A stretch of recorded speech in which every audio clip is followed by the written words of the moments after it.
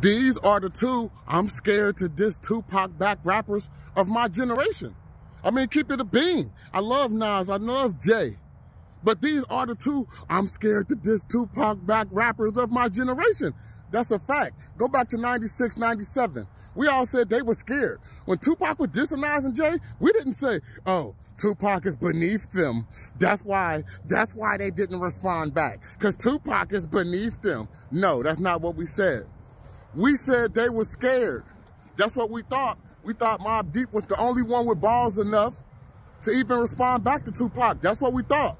Mobb Deep was the only one with balls enough to even respond. Period. They were the only ones with balls to even respond. Nas and Jay, we look at them as scared. We look at them as scared.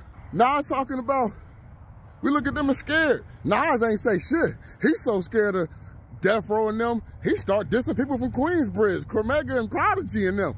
Like, seriously. He ain't want no smoke with them Death Row boys. He even said on his song that he was even seeing his niggas had Death Row East shirts. Shit. Rough Rider still in Tupac slang, ride or die. Like, Tupac was all through there. Tupac had more shooters in New York than them niggas. Jay-Z had more money than Tupac. We didn't see all this, I'm the big CEO. I'm about to pull the big CEO card over you because you're so beneath me. Hell nah, Jay-Z had more money than Tupac when Tupac was dissing him. He ain't do none of that. Matter of fact, Jay-Z was so scared, even all the way up to 2 years after Tupac had died, he was still running around talking about, is everything that's invisible gone? Scared to death.